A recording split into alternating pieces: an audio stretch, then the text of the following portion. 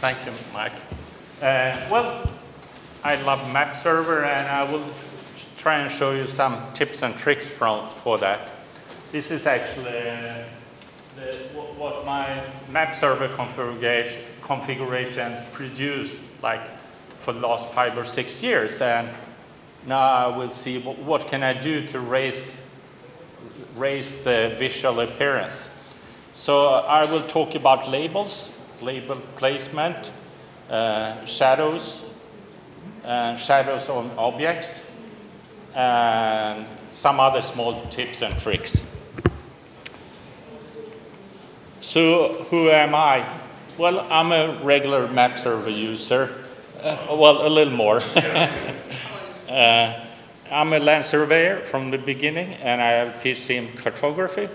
I was a GRASS user in the late 80s and beginning of 90s. I even wrote some code to GRASS in the old days, but I don't write code anymore.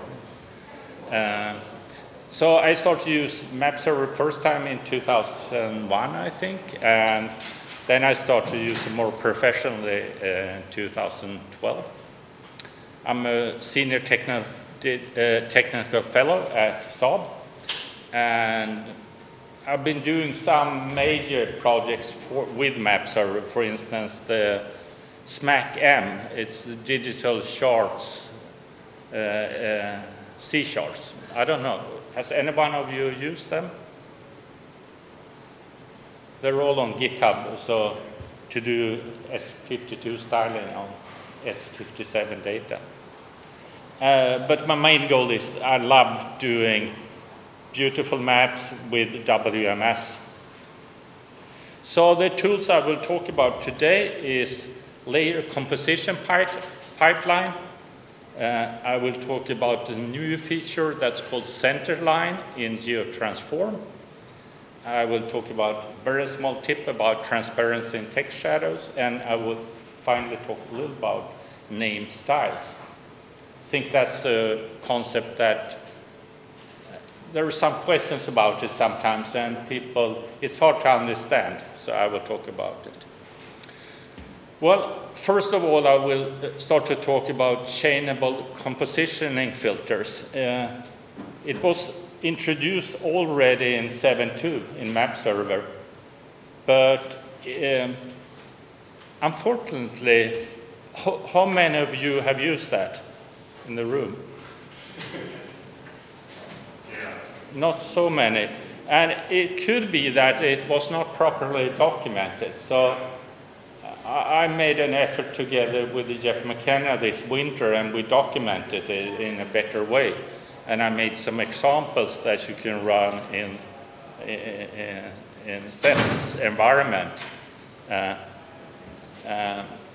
So the primary purpose of these filters is to create soft shadows or blurring effects, although it could be other things as well. For instance, in the old days when you see all these tutorials with hill shading, usually they brought it outside these things in Photoshop or ImageMagick and then brought it back in again. Now you can do those blending effects directly in MapServer instead, so that's another usage. But I will talk about, so there's two things there. There's the comp filter, that's the actual operators you're doing. It could be blurring, translating, grayscale, blackening, and whiten. And there is the operator, composition operator. And as you see, there is a very long list of things, how you combine things. For you that are know ImageMagick, for instance, the image processing software, a lot of these are good examples, and there is a very good explanation, I think, on Wikipedia for how these operators are working. So let's just do a first example here. We have a polygon, a simple lake polygon. So we could do a comp filter, whitening, blur,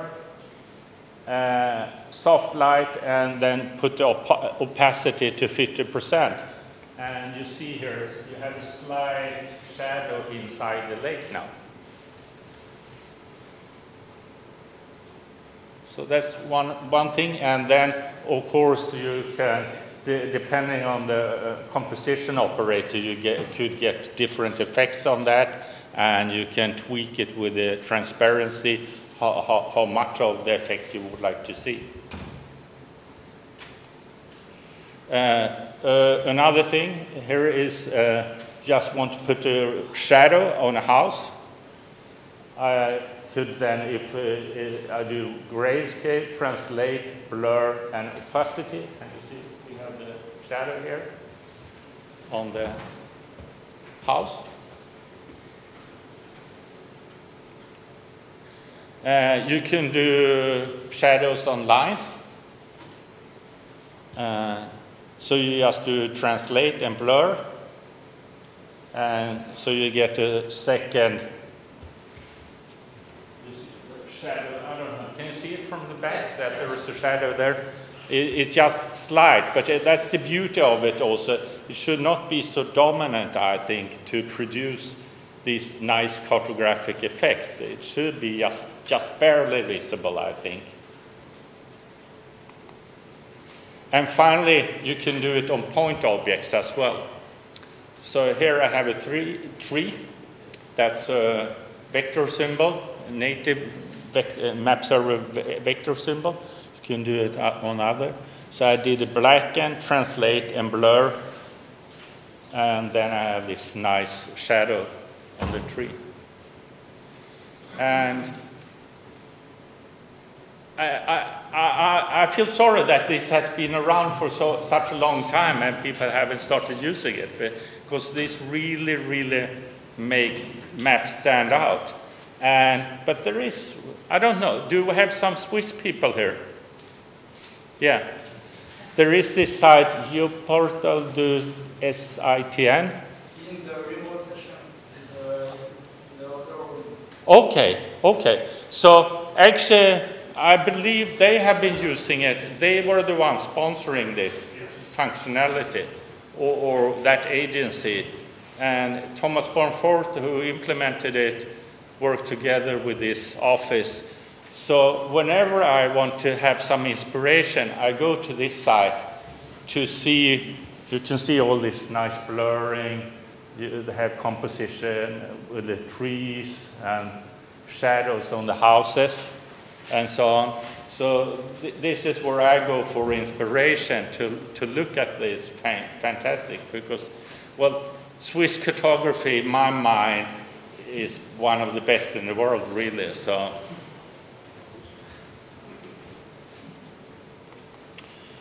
but let's continue. There's more. I continue the experiments.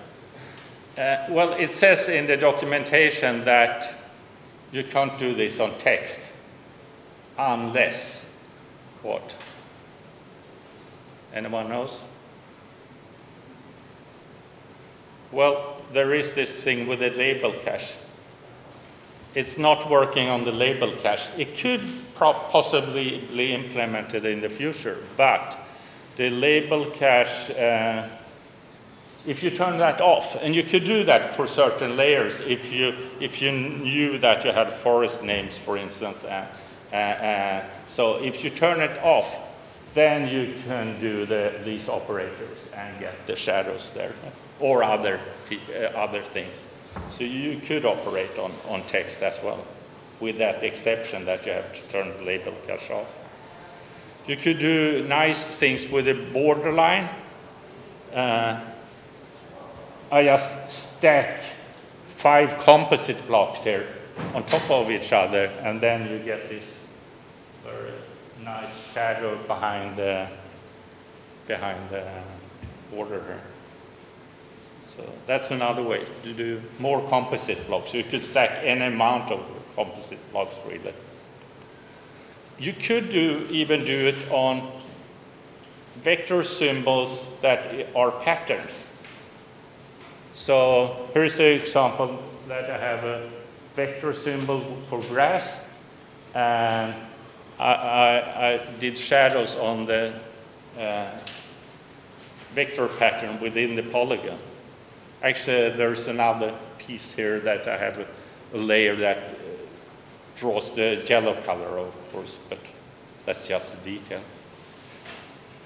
So what I want to say here is the chainable composition filters, there's endless possibilities as I see it. And I think we as a community should help each other to explore. Because you saw all these compounds, like 30 of them, and how you combine all this. This is a major task just to explore all the possibilities. Well, I've shown you like 8 or 10 examples here today that I made up myself, but with the help of everyone, I think we could come up with a large gallery of the effects we could do with these composition and filters. So there's room for everyone to help out here. So next thing is just a small trick. I think I answered this on the users list sometime. You can, if you want to have transparent shadows on text or outlines, you can specify that color with hex instead of RGB. Just a small trick. I do it too. So for instance, in this one, here I don't use it. Here I use it, but not there. So then you get a little bit of the background into the outline.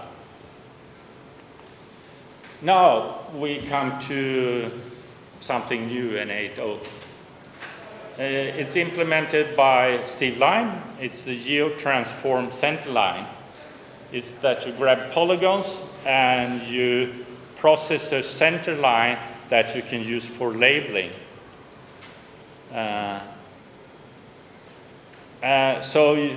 This has always been my dream, to be able to put labels inside polygons that line up nicely with the shape of them. So I was very enthusiastic and helped Steve to do a lot of testing.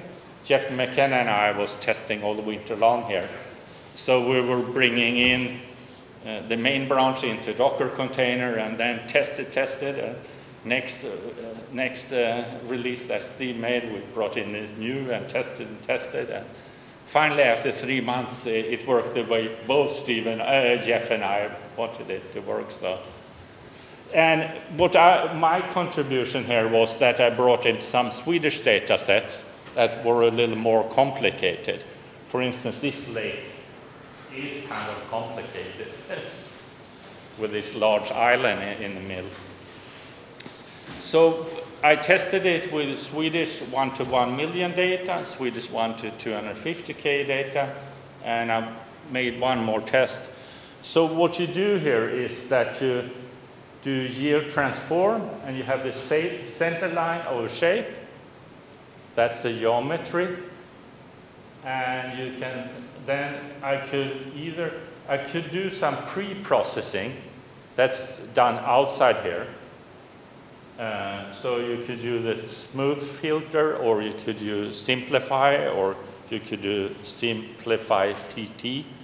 That either you add lines to a polygon or you remove, and then it behaves better, the algorithm. So this worked with 1 to 1 million. It worked very good on my 4 of my 5 days, not that one. I know now what was wrong with that, so I will explain that in a little bit. So here are working good examples that I did simplify centerline, smoothia, and you could set the parameters differently on the smooth and simplify operators. I had also examples with Norwegian text boxes. And that worked perfectly, because in the Norwegian data set they had polygons where to place the text. So it was just perfect for that. So the ones missing here is, I think it's too close to the edge. So then I ran it just last week. This is actually run with the release candidate 2, I think it was. No, the beta 2 I ran it with last week. I wanted to run it with on rivers, really. And then I found out that I had to set the parameters a little differently. So I found out that you can also have you could do the smooth and simplify operator inside the centerline. So then that would be a pre-processing step instead of a post-processing step. So you could have this inside, so this centerline smooth the shape. So I'm actually smoothing the polygon first, and then I'm doing the centerline. So this red line is just to show what the centerline has. It should not be shown, of course, in the end when you do your final step. Compared to these ones where I did the smooth or simplified before. So that's a post-processing step that I'm applying to the red line. Okay. And so I got it to work quite well. This is with a pan-European EGM dataset. Of course, then you can have repeat distance. You have several ones.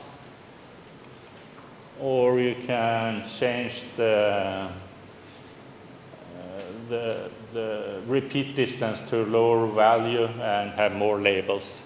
It's depending on what you're really doing your WMS configuration for. Is it a small device or a larger device? That's how I find out if I want to have more dense labels on such objects. It's like doing labels on roads, really, road names. So my findings here, I think here is the same thing, that we have to find good parameters tuning for different data sets. Figure out when pre-processing is needed, that's the thing inside the center line, and find out when we need post-processing, that's processing the red line that you're going to do the labeling on. So one thing that I forgot to mention, as a side effect of this, there's two new functions also in GeoTransform that's called inner and outer that Steve created. And I think the inner function could be useful for filtering complex lakes like this to remove. Now it removes all, but if I think we had inner with the size argument, I think that would be, so that's on my wish list for for Steve to do, to re-enhance really. Here's a quick example with line and with text and symbol collision. Actually, I Googled my name on the MapServer users list. This was an answer I had done 5 years ago that I didn't remember. But I thought it was a kind of neat trick. So here we see we have collision between a symbol and text along a line. So here is the symbol, and it's the line.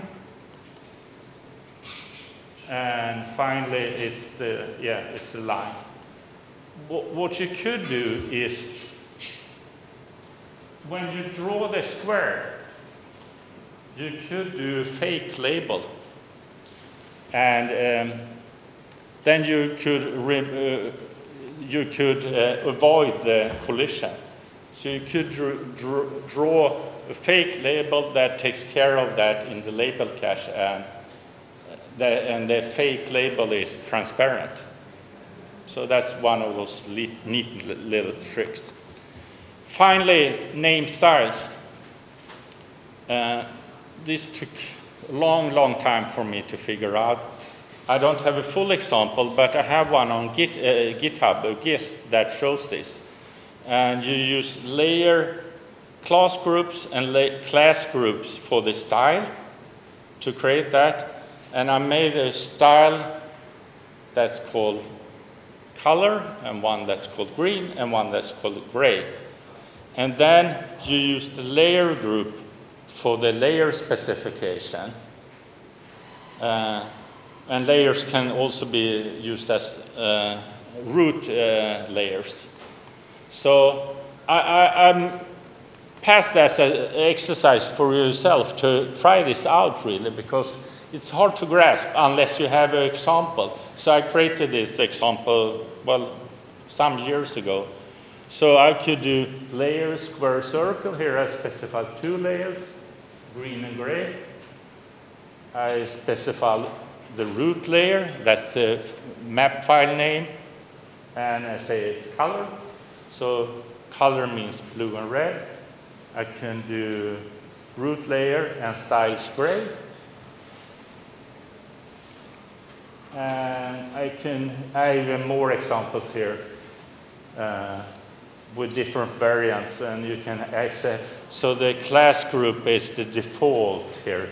So then I get color here. So there's a full example here about that that you can study yourself. So I gave that as a home exercise for you.